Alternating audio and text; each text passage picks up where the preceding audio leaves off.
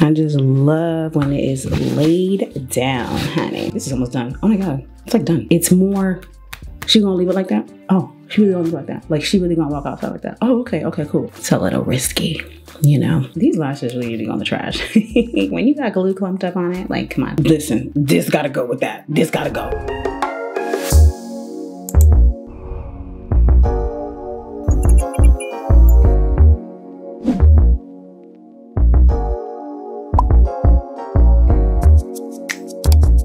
Alrighty, we are starting off with my low bun hairstyle, and then we're gonna do a smoky eye. I parted down the middle because I normally like to do that. I either part down the middle or I do the side. I'm doing the middle today because, to be honest, my hair is used to being parted down the middle because I either braid the two sides of my hair under a wig or I do this low bun, so it's just used to being parted like that. So I co-washed my hair to maintain hydration and to keep it more easily pliable, and I use a lot of gel. This is Eco Styler gel, and then you'll see I'll do the got to be and all of that. And this is really my easy hairstyle. I don't be doing twist outs and wash and goes. I keep my natural hair journey very, very simple.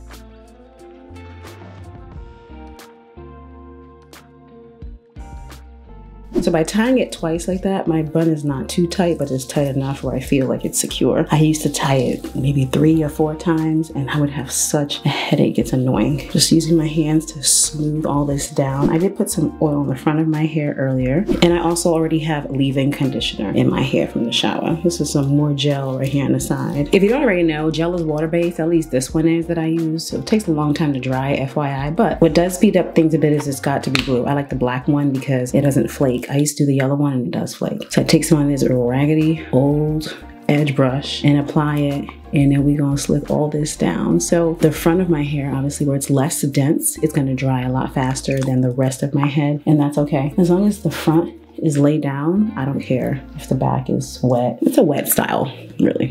So I'm focusing this where the part is, and then more so in the front. And then when I use my finger to bring it all back, it's gonna transfer the got to be toward the back of the hair. I used to do the swoops and the swivels. I don't care about that anymore.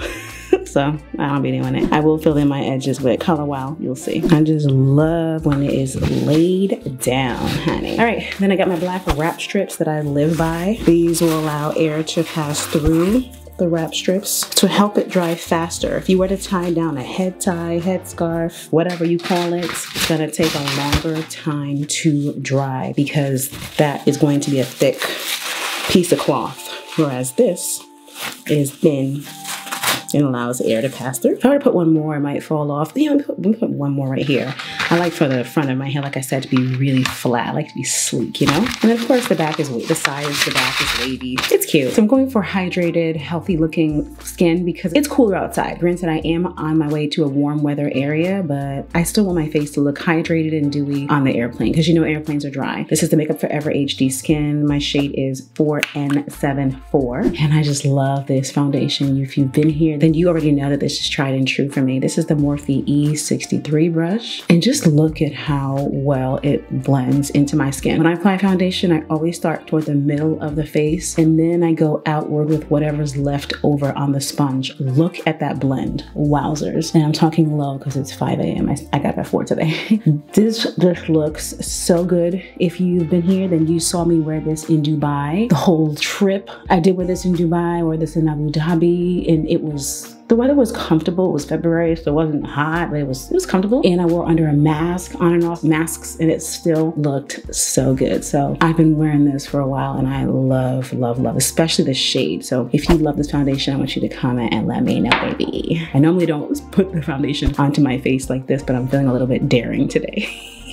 I stipple over my eyebrows because that's what I like to do. You feel what I'm saying? I like to make my eyebrows look differently when I have on makeup versus my micro bladed brows, obvi. And I'm stippling under my eye as well to apply the product, because if you're not careful with brushes, when you're wiping so much, you could be leaving streaks or even just spots where there's no product. So I will wipe it a little bit, but then I'll make sure that I go like this to stipple to make sure that it's in place, okay? So stippling along my jawline. As you saw, I didn't take extra product to go around my jawline. I'm taking what's left over on this brush to go on my jawline, okay? Stippling over the brows, not going over my eyelid per se, because I am gonna do eyeshadow, and you know, there's just no need. I could, but there's no need to bulk up what's above the eyelid. Let me see if this Flawless Conceal the Deal in the shade Mink will pop enough under my eye. If you've been here, this is almost done. Oh my God. It's like done. If you've been here for all, then you know that if I were to use a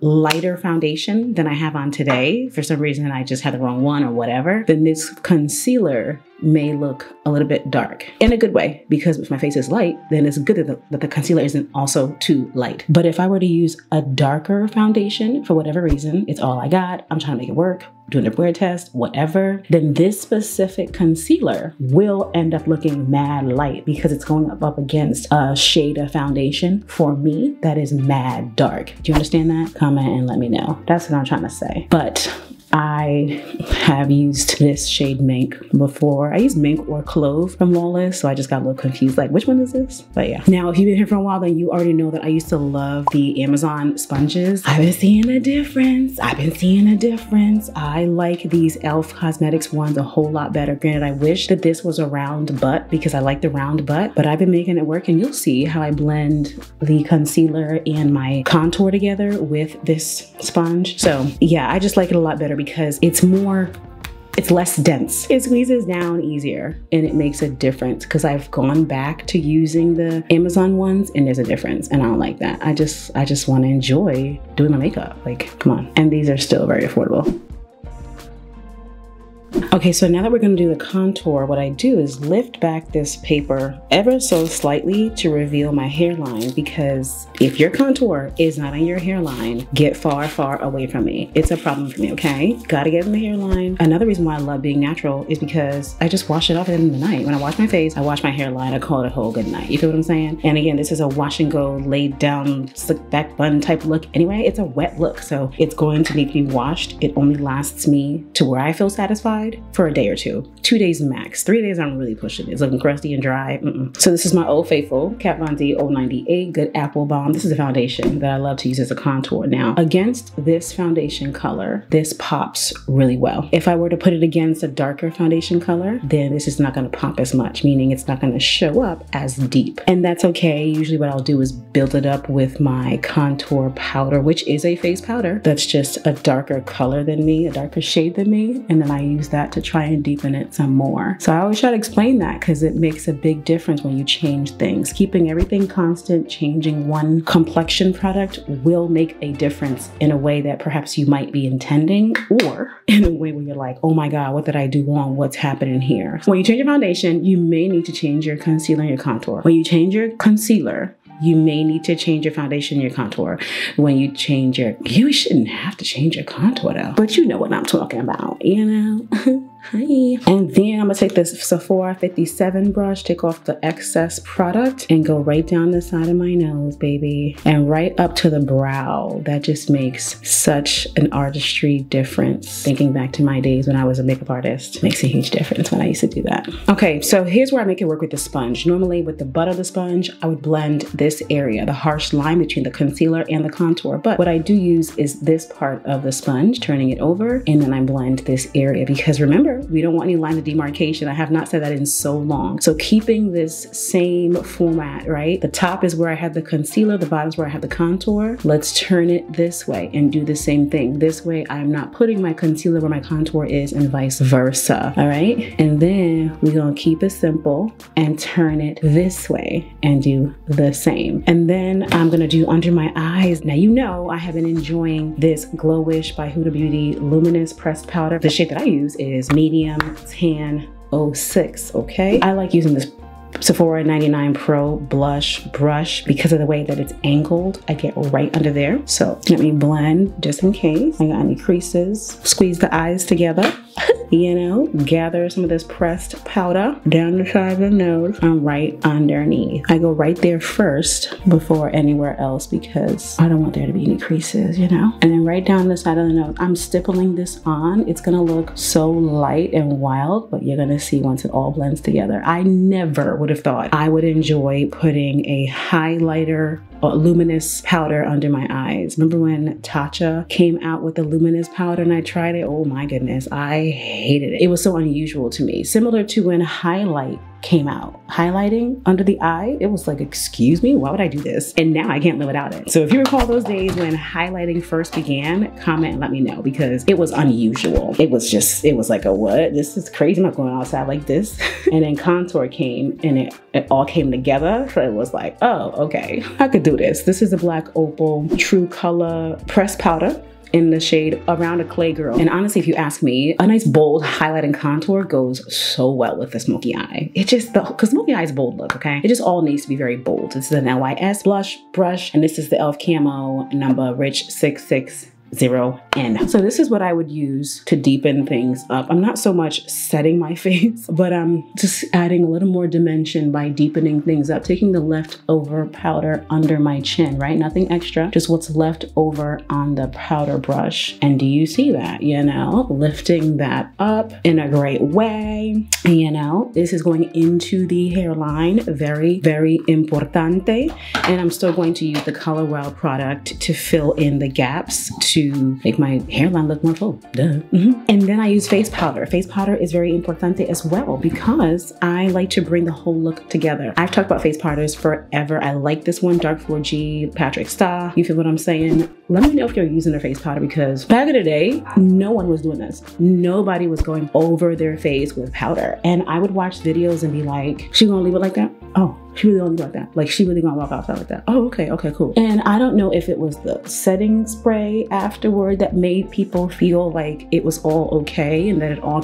came together, but I just can't. Now, when I was working at MAC ages ago, we used mineralized skin finish. We did use mineralized skin finish. A lot of things have changed, you know? So I just love a good face powder. Okay, so that brings everything together so that there are no harsh lines. And then because my under eye is already highlighted in such a great way, I just look at that glow. I love that, right? I still use Rose Ink Prismatic Cream Highlighter with my finger. This reminds me of this liquid highlighter I used to love at MAC. I forget the name. It was like a rose gold color. And I literally would go right in the middle of my nose, just like this. And I do this with the Rose Ink one because it's so gorgeous, using my finger above the lip, you know what I mean? And then right here, I got some pimples, but it's life. So there you go. We're gonna highlight under the chin a little bit. Take the other finger that's clean because now we're blending. So first you're applying, the next time you're blending it, right? A little bit more just to go right at the high point of my cheek because under my eye is already blended. I don't highlight my brow bone, although that used to be all the rage. Do you still do that? I know that there are a select few who refuse to let go of certain things, which I'm fine with. Do whatever you want to do because what am I going to do?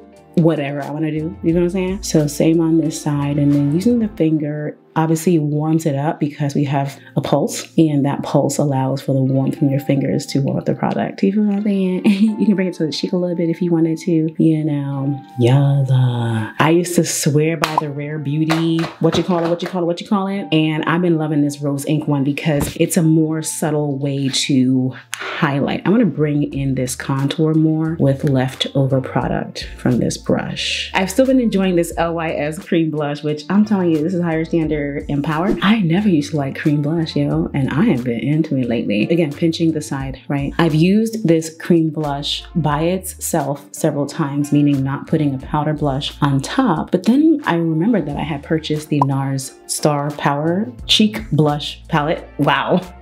All links are below, by the way. And also follow me on socials if you're not already. And I have been putting that on top of this to get some use out of that. But even by itself, do you see, really subtle, focusing more on the front of my cheeks because I still want that contour to be there. But when I add the powder blush on top, I do go over the contour again with leftover product to make sure that we still have that shadow there. I'm gonna add some just because, okay, honey, this is the Sephora 59 brush. And here's that blush palette that I was telling you about. I don't know that I'm gonna be able to use a lot of these shades, but I have been using these two right here. So let's start off with this ruby shade. And it looks like these are frosty. they're not matte looking for sure. I gotta step back and do this. Because with blush, you really need to see the whole picture and then apply it. I can't just be right here trying to, because then I'm looking crazy. So I did use a lighter pink shade and then that ruby type color. So now with that, I don't just leave it. Leftover product, let's focus back here now so that we still have that gradient going, you know? Darker color lightens up to the blush color, okay? And just whatever's left over. And the skin to me right now looks healthy, glowy, just amazing, okay? Great for the airline, great for cooler weather, just all the things. And I still use this Charlotte Tilbury Brow Cheat pencil in the shade Natural Black. I recently went to Morphe. I used to use Morphe Java. Listen, I've gotten darker from being in Houston and just being outside. While Morphe Java used to match me ages ago, I don't know when, honey,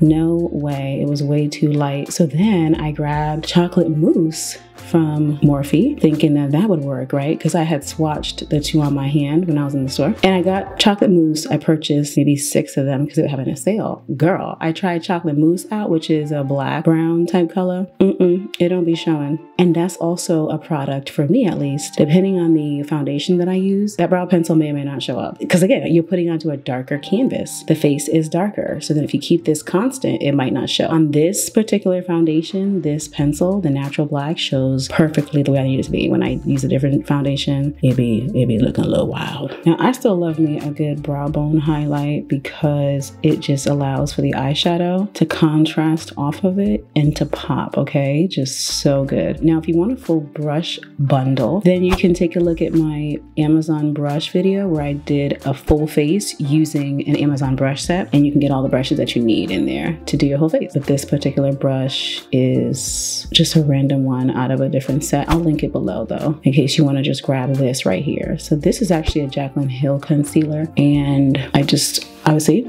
did what I just did, and like I said, it'll pop the eyeshadow. You'll see soon. I'm setting under my brow with a Sephora translucent setting powder. I forgot to tap off my brush so you see how it fell on my face, but this powder is really good because it is very translucent, so it's not going to leave any white marks on my face at all. And I'm just pressing, stippling it basically, also not to wipe, because if you wipe, you'll wipe off the product, and in this case it'd be the concealer, there'd be streaks. You feel what I'm saying? You know, as you saw, I used the translucent powder on my eyelid to take away the shine, and now I'm going to use inside this Huda Beauty palette, I'm going to use the color Legacy because it's a reddish brown shade, and I love to put a reddish brown color right here in the crease, honey. Left and right motions. I love how big this brush is. It's a Sigma E61 brush, and because of my eyelid shape, it fits well. If you don't have a big of a space like this brush might overwhelm you, so you got to just pick a brush that fits in here in a way that applies the color the way you want it to be applied. That probably made no sense to you at all, but oh my God, this is leftover contour product right here in order to take away the harsh line that is inevitably in this area because of the highlight concealer, okay? And I'm gonna use 2 different eyeshadows this time to build up this black smoky eye, because yes, I can go in right now with a black, but let's build this up. It makes a difference, a subtle one, but a difference nonetheless, and I just like that. I like that part of the artistry of this all. This is a Sephora Collection matte eyeshadow, and it's a shade Sweet Brownie. So taking this same thick, fluffy brush that I used in my crease with that color, always tapping off the excess, and I'm putting this all over my entire eyelid. Of course, I could just do a brown smoky eye, but I do this look all the time. This is my soft glam look that I always do, but let's make this black today. I am bringing it right into the inner part of my eye, even right up to the front of my brow. Just love that look. Tapering it off lightly into my brow bone to just blend everything together. Now, as you can see, I focused some of that brown eyeshadow right here, and it just makes a world of a difference. Look how snatched my nose looks. It looks very theatrical. I love it. Taking that reddish brown color from the Huda palette again and going under the eye. This is really important to make the whole eye look smoky and dramatic, and I'm gonna build up the same exact shades, the reddish brown and then the brown, and then we're gonna add the black all around the eye. So see the difference? The brown color is already here. I'm gonna do the same on this side.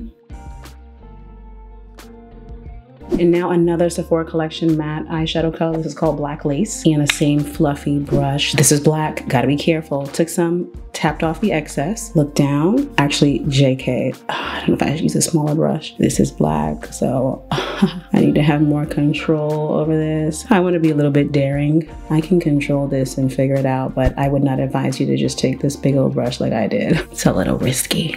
You know, I'm tapping off the excess, always still product on the brush, and I'm not pressing, I'm lightly feathering this back and front. Now, I very carefully applied the product with the same flat brush, the 414, under my eye. I had to look down and do that, so I couldn't really show you, but essentially this is what I was doing. Now we do need to bring back the gradient. I know, a lot of blending. This is my process and I cannot live without it. This is a Morphe E573 brush, smaller, still fluffy. I'm gonna use this to apply and bring back that reddish brown a little bit in my crease to create a gradient. It all just makes sense. You know, right in between here. Need this to look like a sunset in some ways.